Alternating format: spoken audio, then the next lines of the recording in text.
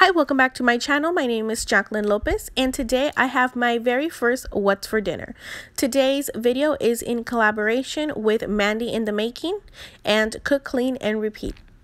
So make sure to check out their channels and check out the playlist that I'm going to link down below for everybody's What's for Dinner.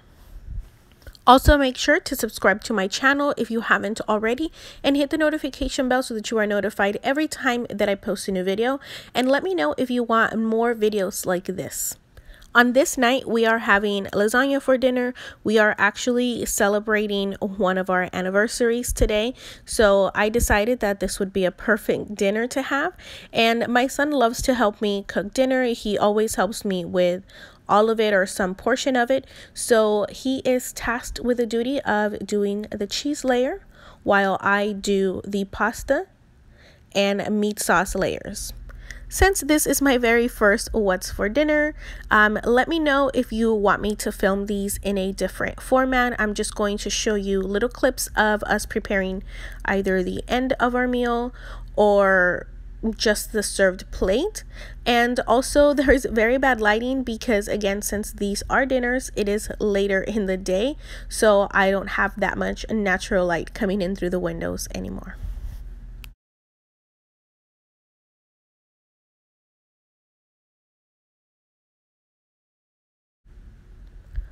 And here is our completed lasagna before it makes it in the oven.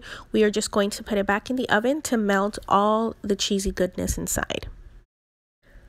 And we just had some green salad with some zesty lime dressing as a side.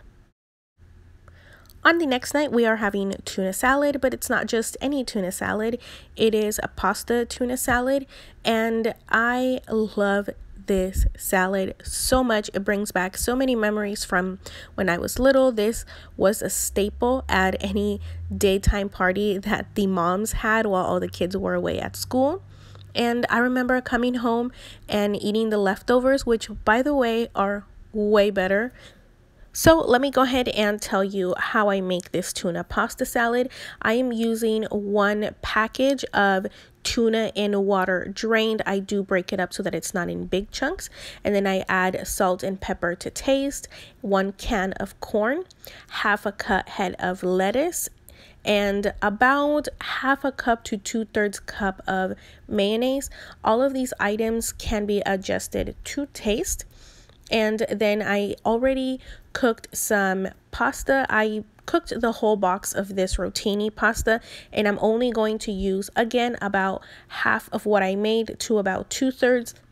And make sure that you fold all the ingredients together gently so that you don't break apart any of the noodles or the lettuce. And my favorite part of this meal is how customizable it is. You can change all of the ingredients and still have the same basic flavor behind it.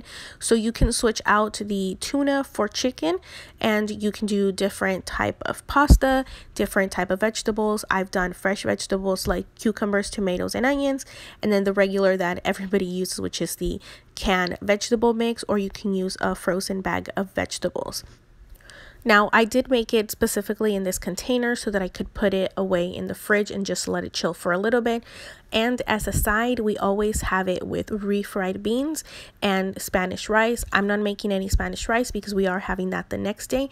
And we ate it with some tortilla chips or saltine crackers and fresh salsa. And on this night, we are having mole with a side of Spanish rice. Now, mole is a sauce that is made out of chocolate, peanuts, and peppers. And even though this combination may sound odd, it just makes for the most delicious, perfect sauce. We top it over some shredded chicken. You can do whole chicken pieces. We just preferred the shredded. Now, the plate that I'm showing you looks kind of crammed and little because it is my son's plate. I was waiting to eat with my husband this night, but I wanted to show you while there was still daylight. Also, if you want to try this recipe, let me know and I will make a full recipe video. I have a very easy way to make this because it is a traditional Mexican dish that I know you will love.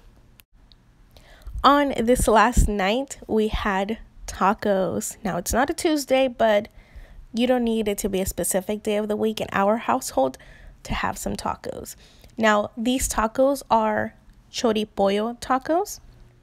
So basically what that is chorizo seasoned chicken, and it tastes amazing. It's one of our family's favorite, but I do need to give full credit on this recipe to my sister. She is the one that taught me how to make this, and it is an all-around favorite. I have taken this meal to potlucks and everyone just loves it. I have never had anyone tell me that they don't love it. Now, we top our tacos with some fresh salsa, which I didn't make, by the way. I was feeling lazy and used the store-bought kind. Still delicious.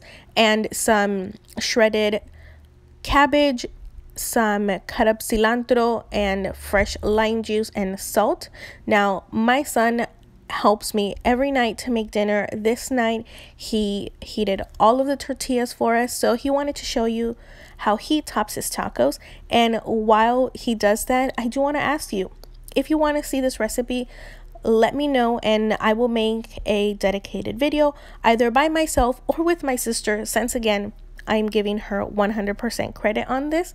So let me know down below if this is something you want to see as well. And that's it for our meals for last week. Now, I only showed you from Tuesday to Friday because Monday we ate at my mother-in-law's house. Let me know if you want to see more videos like this, because I really enjoyed filming this, or any other recipes you would want to see me make. Now, I want to thank Mandy in the Making and Cook, Clean, and Repeat for this open collaboration. I'm going to leave a link to the playlist down below and a link to their channels. Make sure to check all of those out, and thank you for watching, and I hope you have a good rest of your day. Bye-bye.